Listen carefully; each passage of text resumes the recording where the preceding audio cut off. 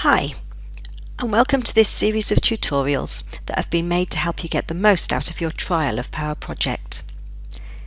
This video shows how to create a new project. When you open the Powerproject application, you're brought to the File tab and the Open menu, where you'll be able to see any recent projects and open those by clicking here on the right-hand side. As a new user, you may not have any recent projects, but you are able to browse the PC or network for an existing Powerproject file to open up.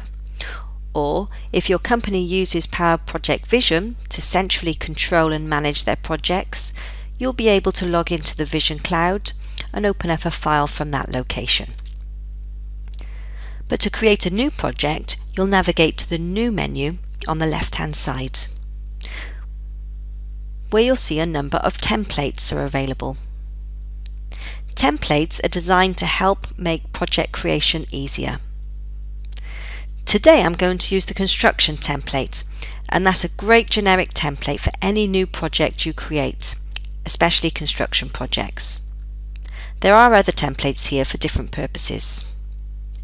We need to fill in a few basic details about our project, so on the right hand side, first of all, complete the file name. This is the name that your project file will be stored under in your computer, and it shows the location where it will be stored by default. So usually that's the C drive, My Documents, where there's a folder created for Powerproject, and projects will be stored in that folder. But you can browse and save your project wherever you choose. Some further details to be completed: the title of the project, who the project is for and who the project is by, and this is information that will typically show up on any printouts that you make of the project in the future. So we complete this so it will be shown on the border files that are printed with our project. Next, enter in the start date of the project. You can choose any date in the future or even in the past. But if you don't know the start date of your project when you begin creating the project, you can just leave it on the current date and start planning. And it's really good to know that you can plan a project, plan the task's durations, put your links and logic in, and have the software calculate the overall duration and the end date of the project.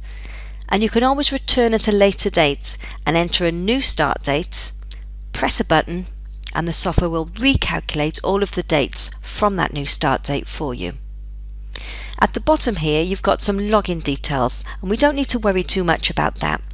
That's only for those using the enterprise version of Powerproject, where there are multiple users collaboratively working on the same project. So we'll just leave the username as admin, and there's not a password to complete. Click on Create, and that opens up the main working screen of Powerproject. As a new user, you'll probably see the screen looking like this, with multiple areas shown. Now this screen at the bottom is the bar and task properties, and this is really useful once you've created a project and the details there, and you can come to this dialog box and view information about your tasks. You can trace logic, you can write notes and access links to other documents. So it's a really useful area once you've got the project created. But to keep it hidden away until I need it, I click on the little pin on the right hand side here. This minimises the window but keeps the tab available, so should I click on it or hover on it in the future, the dialog box opens up for me. Move away and the bar and task properties minimises out of view. So we're left with three main areas shown horizontally across the screen here, and if you put your cursor on the left hand edge of these, they can be moved independently. On the left hand side we have the project view. This is a great navigational tool around the project. Once you've created a project structure, you'll see your project tree here, and you'll be able to navigate to different parts of the project. You'll also have access to many library items, things that you may like to drag and drop to allocate to tasks in your project.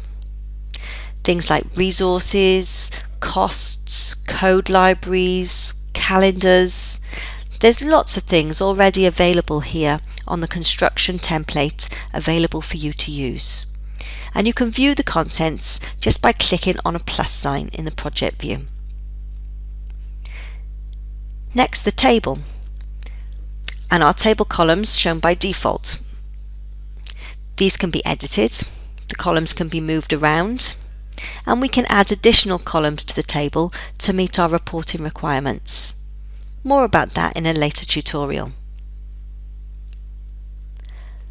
On the right-hand side, we have the bar chart.